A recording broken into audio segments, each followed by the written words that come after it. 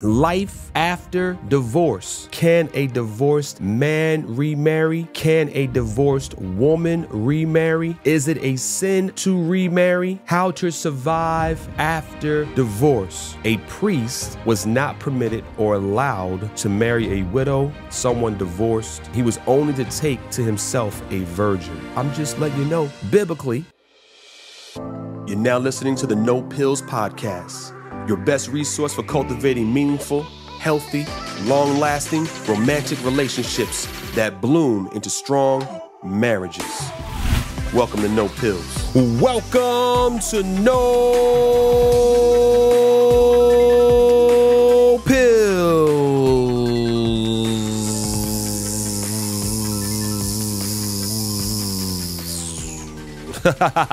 Love fully scripted. We back, beloved. Your man, God's man, G-Man, Brother Gordon. Good to see you, man. It's Brother G. We back in the place to be. You could be anywhere else in the world, but you're here with me. Appreciate you for that. Love you, family. Listen, today, life after divorce. Life after divorce. We've touched on divorce before, but now we're going to get to the other side. What does the Bible say about divorce? Can a divorced man remarry? Can a divorced woman remarry? Can a divorced Christian remarry? Is it a sin to remarry? How to survive after divorce. We're getting into it today, friends. We are getting into it today, and I'm happy you're here with me. I'm happy you're here for it. Divorce rate is high, in or out of the church. It's high, friends. We are, depending on the statistics, they're all running at different, somewhat, I'm hearing anything from 50 to 50+% of marriages ending divorce. So I'm praying that this would be a good topic for everybody, for many people out there. In conjunction with the last episode where we covered this, I'm praying it will be profitable to the body, to the person, to the individual, young and old alike, who just wants to answer some of these questions and are curious about divorce in the Bible and how to live after divorce. So if you want to get all that covered, stick around to the end. Don't turn away. Don't scroll away until you get to the end of this podcast, because I think you're going to really glean, really be benefited by having a knowledge of what the Bible has to say and how to actually get along after not getting along. All right, let's start at the foundation. Let me define marriage, because I know, I know there's a lot of confusion just on the word marriage itself. So when I use the word marriage, I want to give you the definition that I mean and that I'm using, okay? When I say marriage, here's what I mean. The act of uniting a man and a woman for life, wedlock, the legal union of a man and woman for life, a man and a woman for life. Marriage is a contract, both civil and religious, by which the parties engage to live together in mutual affection and fidelity till death shall separate them. Marriage was instituted by God himself for the purpose of preventing the promiscuous intercourse of the sexes, for promoting domestic felicity, and for securing the maintenance and education of children. See Genesis chapter 2, verses 22 through 24. That is what I mean when I say marriage. Amen. All right, now that we've got that out of the way, we want to make sure we're starting off at a firm foundation and taking off from the same runway. That is when I say marriage, that's what I mean. So when I'm talking about divorce, it's exiting that union, that institution that I have just described to you. All right, where did divorce come from? If in Genesis chapter 2, Adam and Eve, for those who don't know what the reference is, the biblical reference I gave you, the scriptural reference, Adam and Eve, God creates Adam first, takes a rib out of Adam's side, gives him a woman to be his helpmeet, take it from his side to be loved, cherished, not to be trampled upon, not to be the head of him, but to be his equal, his side, his other half, the completion of himself in the image of God as man and female, right? How do we go from that to divorce? What happened? Obviously, sin entered the world. And before you know it, so did divorce, right? Disrupting one of the two institutions given to us in perfection. When I say perfection, I mean before there was sin, before there was evil. Marriage was one of those perfect institutions given to humanity along with the Sabbath when you read the book of Genesis. But if marriage is supposed to be until death do us part, where did divorce come from? Matthew chapter 19, verses 3-8 is going to shed some light on this question. The Pharisees also came unto him, Jesus that is, tempting him and saying unto him, is it lawful for a man to put away or divorce his wife for every cause? And he answered and said unto them, have you not read that he which made them at the beginning, Adam and Eve, made them male and female? That's it, friends. That's where it's common after that, just male and female, not a long gambit list of divergent, different, multiplicity of different options, male and female, and said, for this cause shall a man leave father and mother. Come on, men. Move out of your mama's house, and shall cleave to his wife, not girlfriend. Come on, not booty call. Come on. And the two shall be one flesh.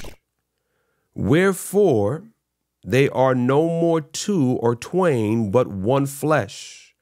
What therefore God hath joined together, let no man put asunder. They say unto him, why did Moses then command to give a writing of divorcement, Rabbi, teacher, if it's so, and to put her away? Explain that to us. And he saith unto them, Moses, because of the hardness of your heart. Your heart. Moses, because of the hardness of your heart, of your hearts, suffered, allowed you to put away, to divorce your wives. But from the beginning, it was not so. This is so powerful because as you see it in perfection, as you see it how God gave it right there with Adam and Eve, tells you everything you need to know about the union. You know how many parties are involved. You know what the expectations are. It's pretty darn clear. But when that heart gets involved, that heart that is deceitfully wicked, desperately wicked, deceitful above all things, that's striving to be fed. Divorce happens, to answer the question, divorce happens because of the hardness of our hearts, because of the selfishness of our hearts, friends. The human heart's interesting. It's a dark place. Either spouse puts themselves before God and before their spouse. That's the reality. It could be the husband or the wife. They put themselves before God and before their spouse. It's about what I want. I'm bored. I'm not happy. I want more. I. Friends, listeners, you do know that I is in the middle of sin.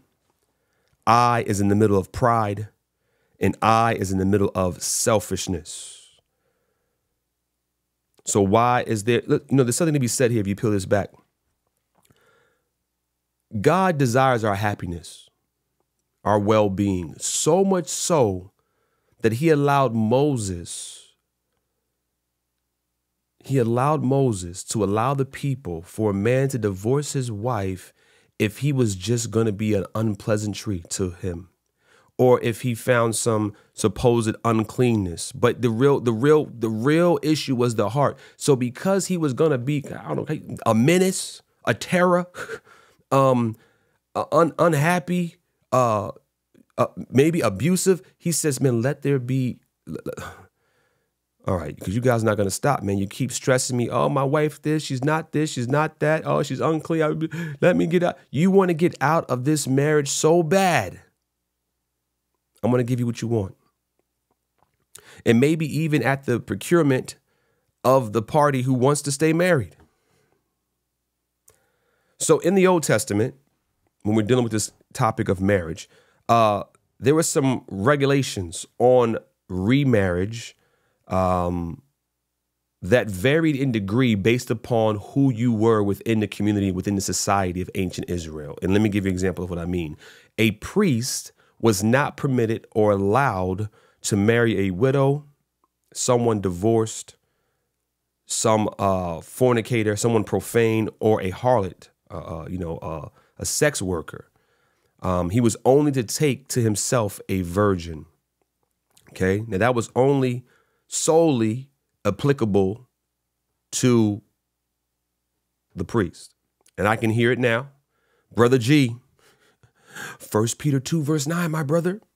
But we are a chosen generation, a royal priesthood, brother. I am a priest of God, with God, spiritually. I'm not marrying a woman who is not a virgin. Hey, man, more power to you. I'm just letting you know. Biblically, this was a restriction placed upon the Levitical priesthood, and they were not allowed to marry anyone who had been divorced as a priest. Now, what's interesting and perhaps important to note here is that divorcees, those women who were divorced, were not shut out of society. They were not thrown away. They did not become the untouchables. But you'll find in Leviticus 22 and Numbers 30, chapter 30, that the divorced daughter of a priest was permitted to go back home and eat and be cared for at her father's table. So it wasn't, because, I think sometimes there's the scarlet letter type approach we have a lot of times with each other in our humanity. Like, oh man, you're too dirty, you're unclean, and we're not God, friends. We need to set perimeters and boundaries and expectations and uphold the standard, but simultaneously being practical, being reasonable, being gracious, being loving. Can I say that, friends? Do we understand what I'm saying there?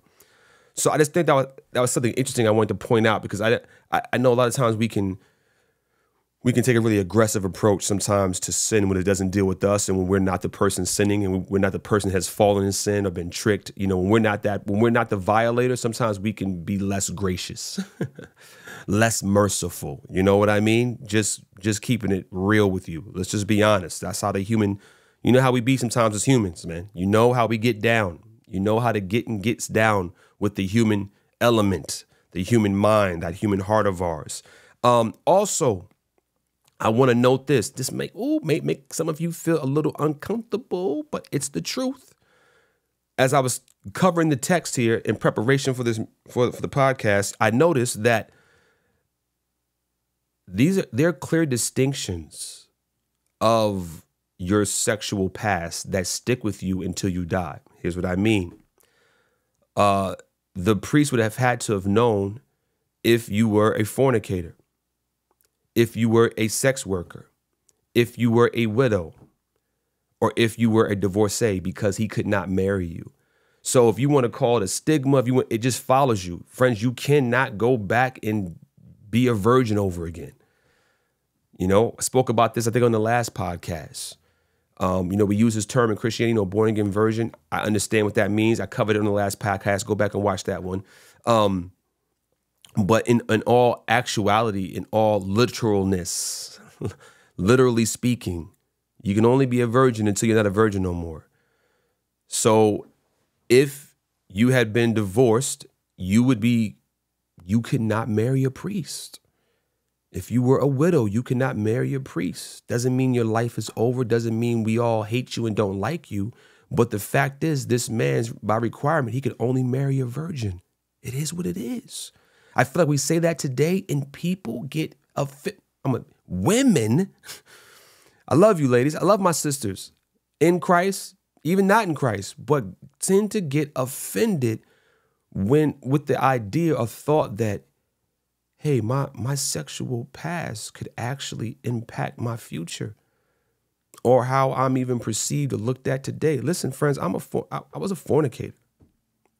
I did not wait to have sex until I was married. And even as a man, and especially as a Christian man now, I don't take pride in that. Like, you know, as many of you know, I'm widowed now, right? Just a little over 3 years.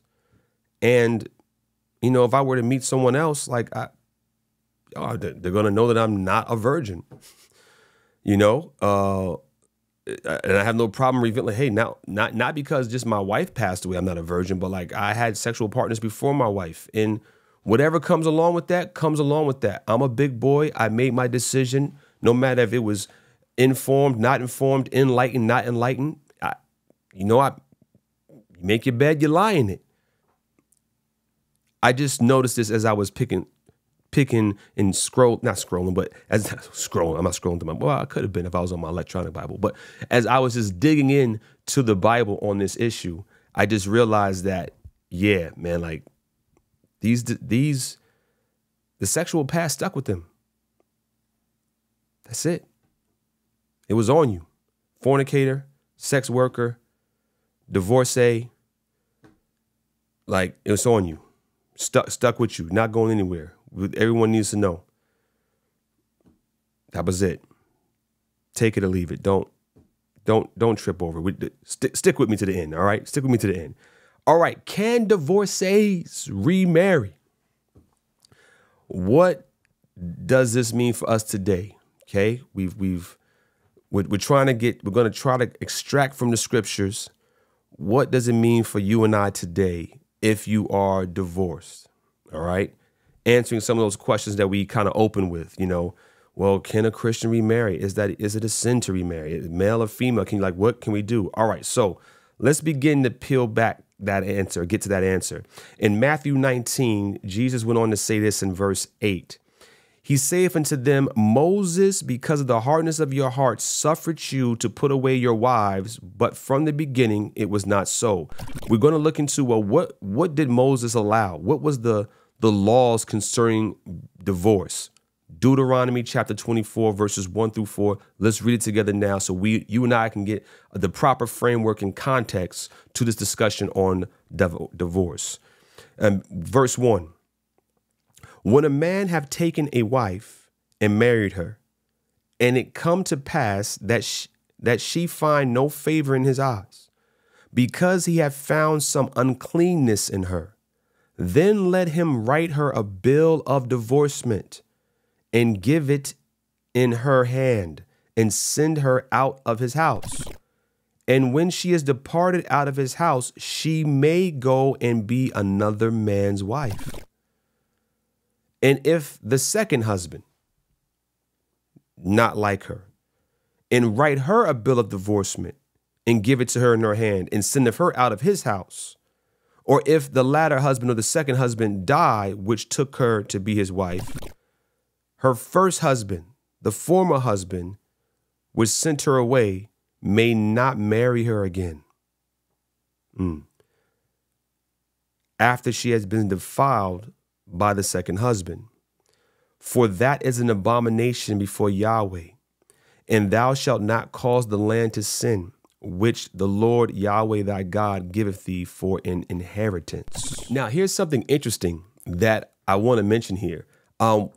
We're clearly, this law is clearly written in the context of a patriarchal system. And it was the men, it would be the husband that would actually give the wife the bill of divorcement. Like the men would be the ones filing for divorce, and the wife would go back to her father's house where she was being taken care of, right? I mean, a lot of times, you know, a woman's not out there living on her own on any property because God forbid a band of men would come by and just be able to take everything from her. So in this patriarchal system, the men were filing a divorce. What a contrast to today. What a contrast to today, where most divorces are filed by women. I just found this very interesting. Like, wow, like when you see divorcement biblically, it's the men who are filing for the divorce. But today, men don't file for divorce at half the rate that women are. So crazy how the whole patriarchy, right, that is sometimes is talking about is matriarchy, and there's more divorces when women have the right to file for divorce. Interesting. Also, let's bring this home a little bit here. God permits divorce and remarriage, right, in this context, but clearly taught his ideal should be followed and kept, which is until death do you part. So, we see the context and the framework in which, boom, divorce was given. Okay, and it says here's the law in regards to divorce. If you find some uncleanness, is really some type of issue, your heart is just not right, set on your wife, then you could divorce her and she is free to remarry someone else. This is not my ideal, though. I want you to stay married forever, marry the right person, be with the person you're supposed to be until you die. All right. So I want to just bring this in. And for another added piece of information that's, I think, can shed some more light on this. In the Bible, okay, in the Bible, God, in the book of Isaiah, chapter 50, verse 1, and Jeremiah 3, verse 8, he divorces the nation of Israel. God said he married Israel, she is his bride, etc. The church is his bride, right? But there are two clear accounts in the writings of Isaiah and Jeremiah where he tells the prophet to tell, hey man, prophesy to my people, I have forsaken them. I have put them away. I have divorced them because they have been unfaithful to me. They've played the harlot. They've been adulterous as they worshiped false gods and idols. They've cheated on me with idolatry. Interesting, just interesting. But this is not the whole story yet, not the whole picture. So don't get hyped and say, oh, okay, woo, all right, I have grounds to just marry and remarry as I please. Thank you, Brother Gordon. Whew, do not turn off the podcast. Don't do that to me. You got to watch the whole, don't turn it off right here and go, woo, I got a license, man. Let me get down and get down to get down. Yes. Thank you, brother. And turn it up. No, there's more. There's more. Matthew 19, verse 9 says this. Jesus says, and I say unto you, whosoever shall put away his wife, except it be for sexual immorality, and shall marry another, committeth adultery. And whoso marrieth her which is put away doeth commit adultery. All right, now we got a really full picture here. It's getting serious now, friends. Yeah, this is a little different than what we had going on in Deuteronomy. So God permits people to divorce and to remarry, but only if the reason is for infidelity, like legitimate unfaithfulness. Where there is legitimate unfaithfulness, you now can divorce. And if that's not the reason you have gotten divorced, you, your wife, and whoever you both choose to remarry after that, all four of you are now committing adultery in the eyes of God. Wow. Wow.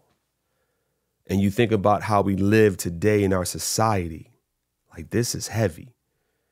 This is heavy. We're just out here marrying and giving in marriage, third, fourth marriage. And meanwhile, if we have not separated because of adultery, infidelity, unfaithfulness, cheating, then we're pulling down other people into the sin of adultery in the eyes of God. I want to let that sink in. I want to let that sink in, friends. Marriage, this is a heavy thing. This is not a light thing. Now, in the case where there is infidelity in the marriage, legit, the Bible is silent, to my knowledge, if the adulterer, the unfaithful party, has grounds or rights to get remarried. What I'm saying is, as I read the text, it's silent, but it's almost a question as if, well, if I cheat, then I'm supposed to remain single until I die. So take that for what it's worth. Go back, look at that yourself, and tell me if you run into anything differently in the chat, in the comments. Jump down in the comment section on the YouTube and let me know if you see something else there that I don't see. All right, because as I've read it, studied it, it's like the Bible's quiet. Like you don't really know. Like, is the adulterer able to go remarry? The person who has been violated, the party that was offended, definitely has free grounds legally in the eyes of God to go remarry someone else. But the offender, I'm not sure. It's silent to my knowledge. But I love to see your responses, thoughts in the comment section. And I'll be looking for those responses to those thoughts. I'll check the comments. But if an unbelieving spouse leaves the believing spouse, Bible covers this though. Let's say you're new to the faith, you come to Christ, and both you and your spouse were not believers, and one of you becomes a believer, and then the non-believing spouse says, yo, I'm out of here, I'm gone.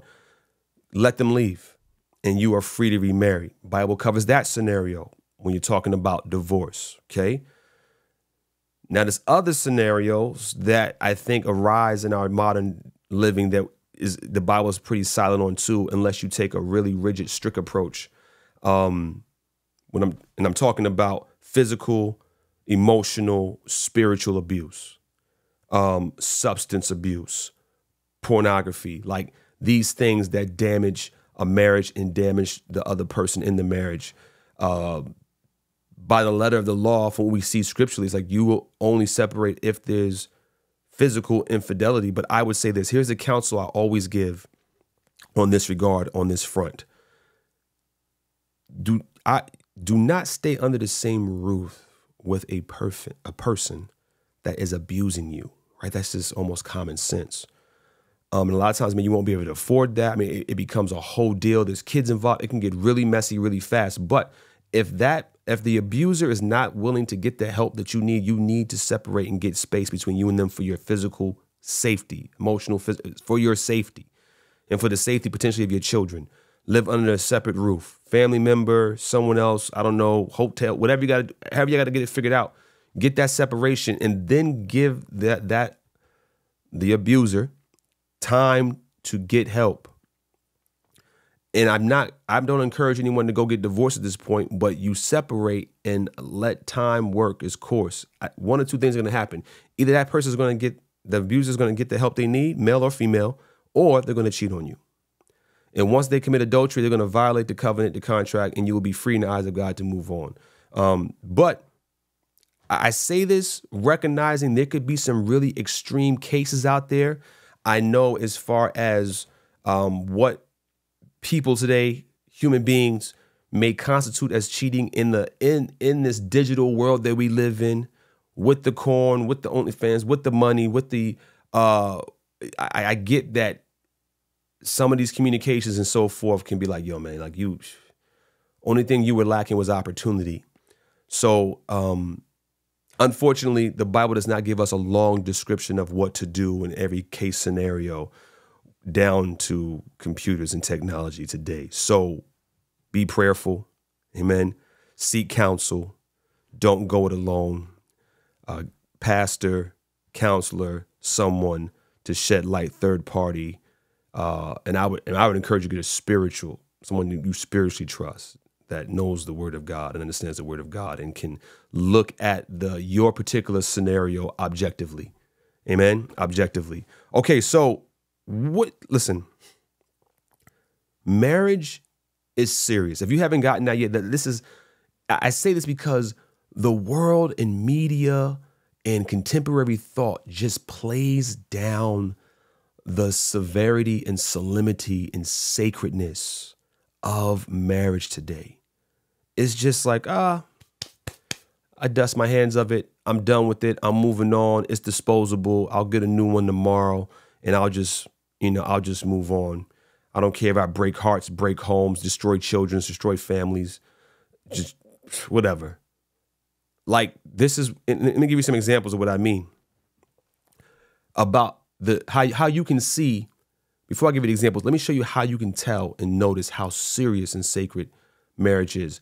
God, Jesus, likens the church as his bride, as a wife, as a woman that he marries. God marries the church. So marriage is a type of that symbolizes the relationship between God and his people. And when Moses struck the rock twice in the wilderness, and that rock was to represent Jesus, and it was a type of Jesus, a prophecy, right? But in verses speaking to it, he struck it. That violation was so severe and so significant in the eyes of God by Moses messing up the typology that he was kept out of the promised land. So when we mess up the typology with marriage, I'm just saying 1 + 1 = 2. Friends, put it together. This is not a light thing. And here's what we do. Hollywood. Zsa Gabor married 9 times. Jennifer O'Neill, 9 marriages. Mickey Rooney, 8 marriages. Larry King, 8 marriages. My Gen Zs might not know what I'm talking about. Elizabeth Taylor married 8 times. These are all Hollywood, well-prominent, well-known, massive Hollywood stars that rank at the top of being married the most. And yet we wonder and we sit in amazement with question marks over our head, like, how did we ever get to a place of hookup culture?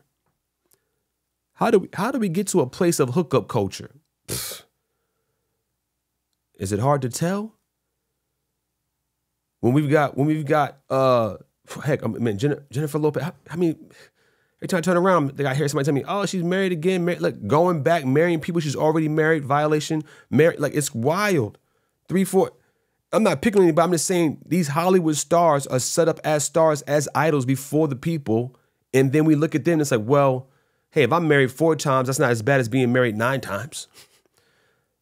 Right? It lessens the solemnity. It lessens the holiness, the sacredness of marriage when people just trample upon it and we treat it so lightly and we just are marrying and being remarried, married and giving in marriage, married and married. And this is exactly what Jesus prophesied how it would be before he came back. Marriage institution would be taken lightly. So here's what I see actually happen in practice today. So let me just get down to the practical, like what literally happens today when divorcees want to get remarried. What do I see happen in the church, right? With the Christians who are studying the Bible. And this is where I see the plane normally land, okay? It's almost like remarriage. When it comes to remarriage, it almost like it happens without restrictions. And here's why I believe it happens without restrictions. Grace, forgiveness, and reconciliation, like in the Christian mind, trump everything. Like it's like, hey man, if God forgave me when I wasn't supposed to be forgiven. I've been reconciled to God. He takes me as his bride. Like this is licensed. If someone has repented, turned from sin, trying to get it right, let them remarry. Like grace, forgiveness, reconciliation, paramount. Then with that is kind of like I would call the theology of better to marry than to burn. Paul is like, hey, if you cannot maintain and keep your virgin, if you cannot, maintain your flesh, bring your body into subjection, it's better for you to marry than to burn in your lust, to burn in your flesh, or to burn in the lake of fire. So this is another prominent thought, I think, that sits out there in the Christian mind that says, hey, someone's converted, someone's come to the church, they've been divorced. Okay, and let's say they haven't been divorced for the grounds that God has said. And it's like, well, if you marry somebody else, it would be considered adultery. And you would say to yourself like, man, well, then they shouldn't get married. I'm telling you, in practice, the Christian goes, but better to marry than to burn. The Christian goes, well, what about grace and forgiveness? And we open the door that Jesus said clearly behind it was adultery, but we do it in the auspices of grace and go and sin no more. So I think that idea of like, well, We would prefer that you would start again, start with a clean slate, go and sin no more, be married to somebody you're going to be faithful to, you're going to love, you're going to do it right, you're going to do it God's way. And we're praying the grace of God covers that. Friends, I'm here to say, I don't know about that. Just from the standpoint that Jesus was very clear in calling it what it was, but also we did see him administer a lot of grace. He's saying, listen, if you get married to someone else and you've been divorced and it wasn't for the cause of adultery, for the cause of infidelity, then you are now committing adultery. So, it's very clear as it's stated. But in the practical world in which we live, if a person is struggling to remain sexually pure and there's someone who's willing to marry them and they're willing to marry them and want to be faithful and have a new start in God, in Christ, I've never seen any church, no matter the denomination, faith, not get behind that. Because I think statistically speaking, even societally speaking, like the country, the nation does better when people are married, when people are in long-term committed monogamous relationships. So I would say to the listener, shoot for the ideal. So you don't even have to cross these bridges, right? Like, do it God's way. Your relationship is the car. The Bible is the owner's manual. God is the manufacturer. Do it God's way. If you're young, you haven't had sex, you're not married, you're a virgin, man, marry another virgin. Like, wait on God. Wait for him to just do it his way, because it will be less heartache in the long run if you do it that way. All right. Now, how to survive after divorce. So let's say, okay, you're clear to get married for sure, or clear to get remarried for sure. This person has cheated on you. Now it's like, where do I go from here? Where do I go from here? All right. So, or you're even in a situation where you're under the, like, you know what? I'm going to take God at his grace. I need to be remarried. I can't be single. This is driving me crazy. I don't want to fall into sin, so I'm going to get remarried. Okay. So whatever one of these two kind of plateaus you're on, or two starting points you're coming from. Let's say you're in the clear to get remarried. Okay. And you're a divorcee. First thing I want to say to you, first thing I want to recommend, my first bit of counsel, is make sure that marriage is completely like, you cannot reconcile it. Like, make sure that it's really over, that it's really done, that there's absolutely no possible chance for reconciliation before you do anything else. Right? There's some amazing examples in the Bible of God's love and his reconciliation.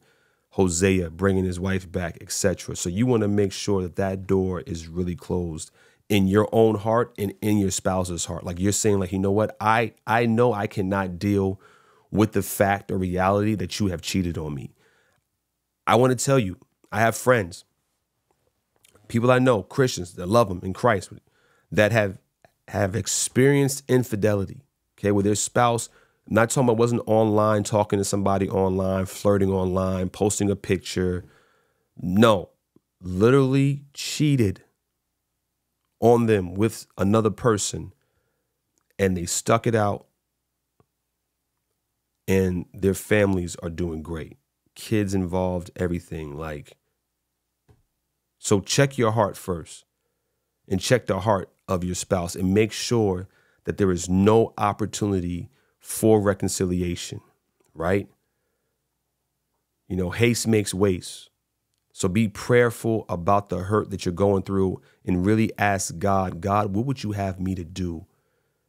And am I in a place where I could be mature enough to even deal with something like this, to deal with this type of hurt and harm? Like, someone cheating on you, that's a violation, right? Like, I'm not saying reconciliation lessens the violation. I'm just saying, do everything in your power to check with yourself and with God to know that this marriage is really over. That's the first bit of counsel I have for you.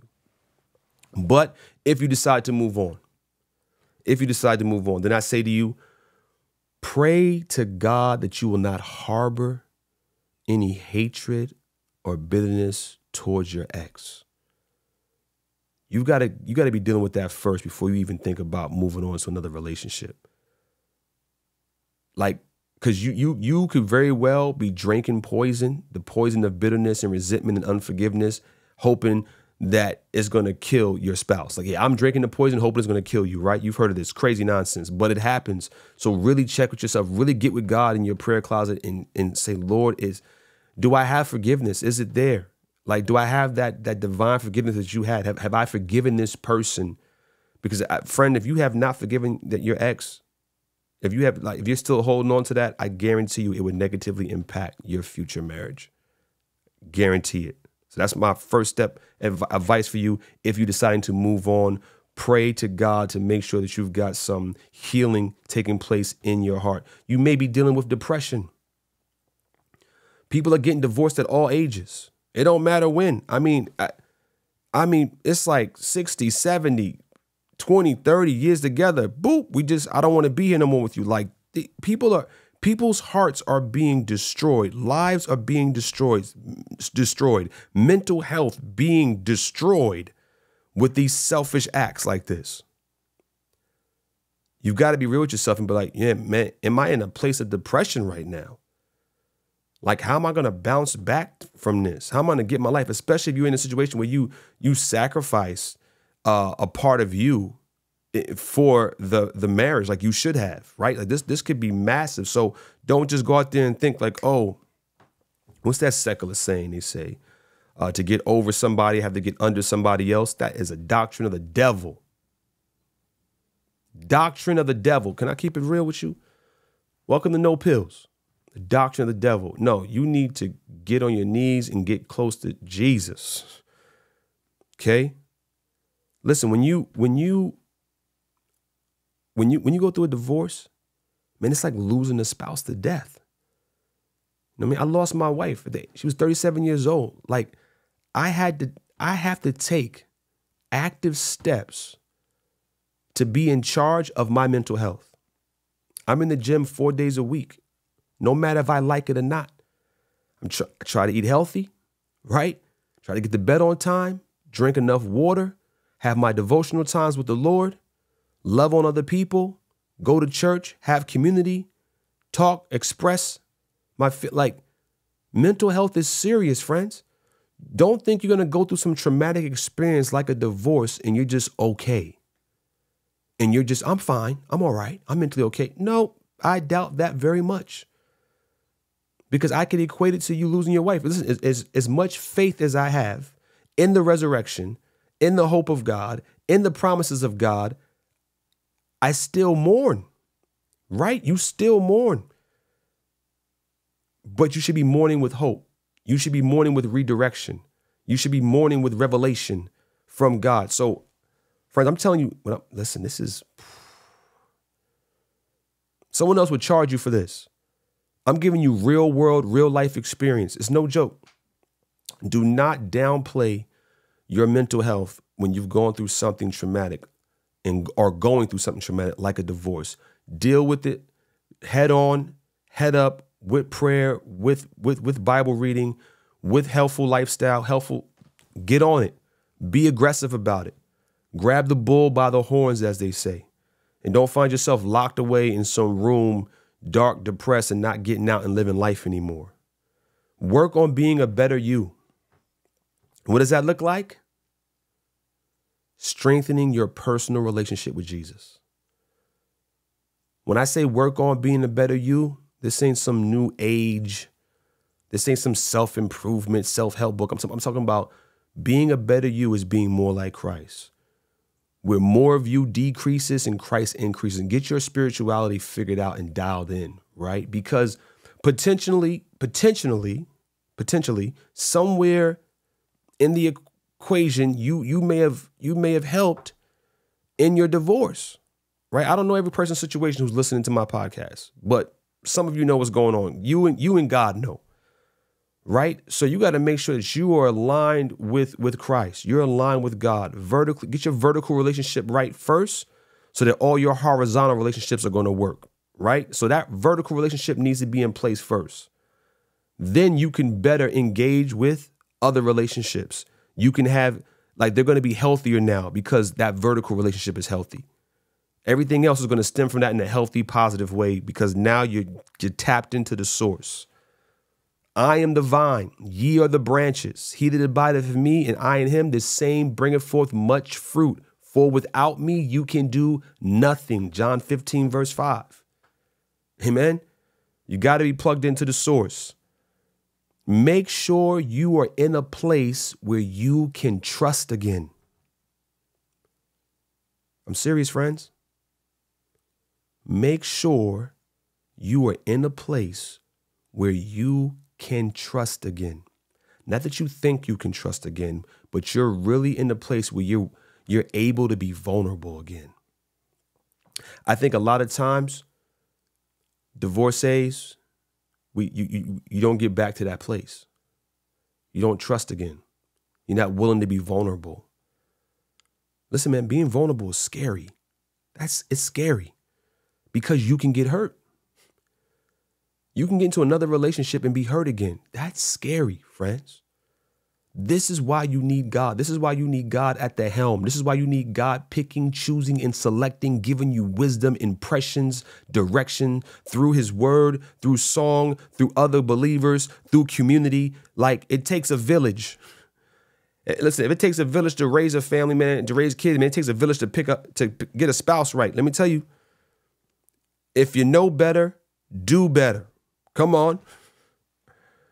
What am I saying? You need to prayerfully approach the idea of being married again. Yeah. If you know better, do better. If you chose wrong last time, there's a strong possibility you're going to choose wrong again. So you got to get it right this time. It's like, God, I need you. I'm going to work on my relationship with you, Jesus. I'm going to get my health in order, get my mind clear, get my mind right. And then, maybe go back and reevaluate what it means to be a wife, what it means to be a husband, and make sure that I'm in the position and in the place emotionally, physically, spiritually to be that helpmeet, to be that spiritual priest of my home, that leader, to actually be somebody else's spouse. Last thing I want to leave with you. Your new spouse, listen to me closely, friends. If you're divorced, you're a divorcee, and maybe you're in a relationship now. Maybe you're considering a relationship in the future. You want to be married again. You want to do it right, etc. It is important for you to remember that your new spouse cannot fix you. Your new spouse cannot fix your harm, your hurt, your lack of trust. They cannot fix your present, past hurts. They are not the healing agent. They cannot mend your brokenness. Only God can do that, friends. Only God can do that. I'm Gordon McGee. This is No Pillz, Love Fully Scripted, and I'm signing off, and I'll catch you next week.